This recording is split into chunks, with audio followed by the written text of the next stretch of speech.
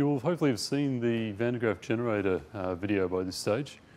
This one here I reckon is a bit more interesting than the old Van de Graaff, a bit more energetic. This is the Tesla Coil.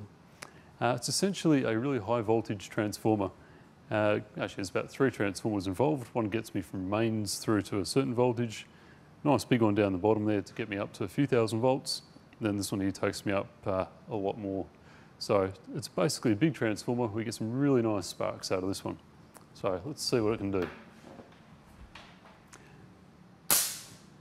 Nothing. Let's try that again.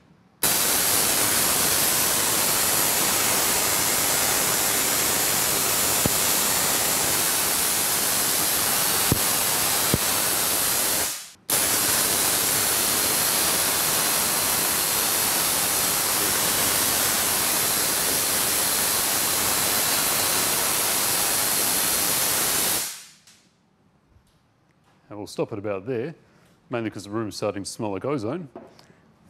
There you go, plenty of sparks, some nice big ones.